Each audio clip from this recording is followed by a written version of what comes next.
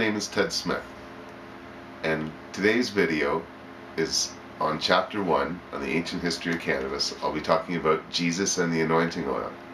And this is a series of videos about the Hempology 101 textbook I've written. You can buy the book going at the Hempology store through hempology.ca, or otherwise our YouTube channel is going to have a series of these videos again on the history of cannabis. But today's topic is on Jesus.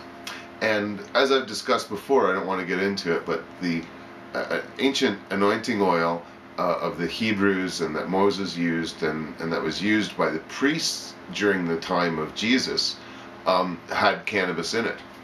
And as such, and I'll discuss this further in the chapter on medical uses, the use of cannabis topically has got a wide range of medical benefits.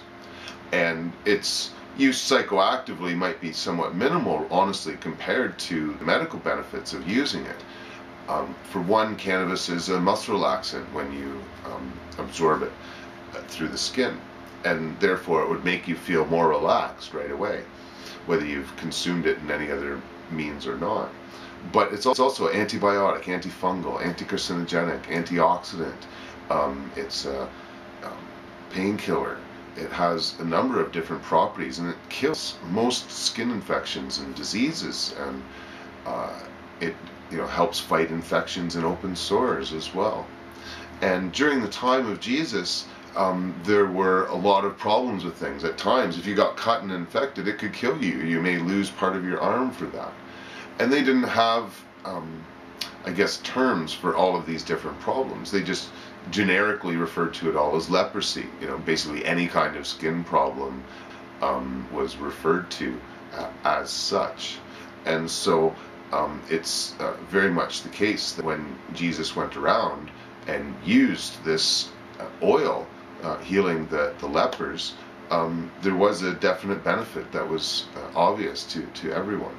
And so the reason that it was such a big deal was because, and I'll get into this more in the chapter of Prohibition, but that anointing oil wasn't supposed to be used by everybody. It was being kept by the priests and used, in the temples by the priests.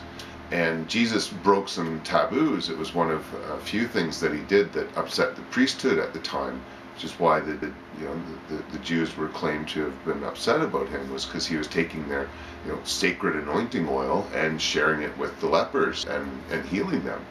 And in some twisted way that was wrong. But we can be certain, given the recipes that were handed down in the Old Testament itself, that cannabis was in the anointing oils that was used by Jesus in healing the lepers, and that's very well documented in several places in the New Testament. And so I'd like to thank you for watching this video. Again, it's a series of videos on the ancient history of cannabis.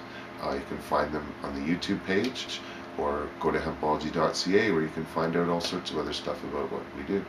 Thanks for watching the video. Again, my name's Ted Smith. Have a great day.